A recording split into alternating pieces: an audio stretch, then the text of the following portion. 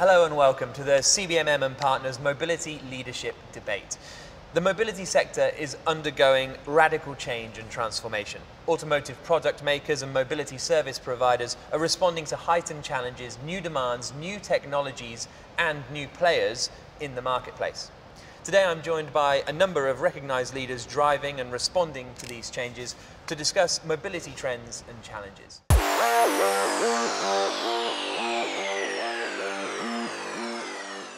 The key challenge of this huge disruption that is going to happen in mobility is the health of the industry. For me, the industry has a huge challenge, especially the car industry. Very well put. I think that the real challenge is how to manage the change from old to new. And the challenge is lightweighting is something very important. So it's one of the projects as well that we launched in Goodwood together with Extreme E and the body in white, showing the case that it was lighter and safer. Part of it is always trying to enable technologies and validate the solutions. That helps create new use cases and business models as well. Well, I think one big challenge is for companies to stay ahead of competition and bring new mobility solutions and services to the market as quick as possible.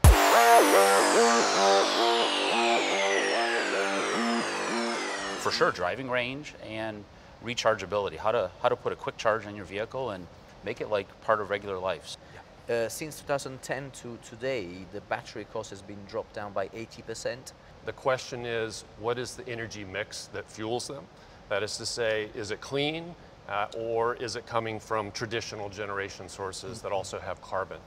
The other component is what is the cost of that energy? In order to really, I think the biggest challenge is to drive the cost of the batteries. I think one of the areas that is going to be a critical challenge is the infrastructure technology, and I would expand that to include artificial intelligence.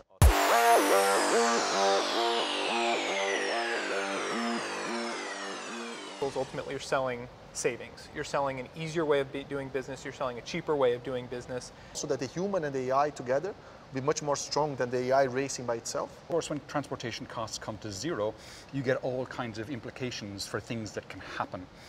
So people do want to change and they think about new ways of transportation. And it's quite obvious maybe if you think about the environment, if you think about health, if you think about congestion here in New York streets. To improve the material, real material in cars, trucks, buses, and also in bikes.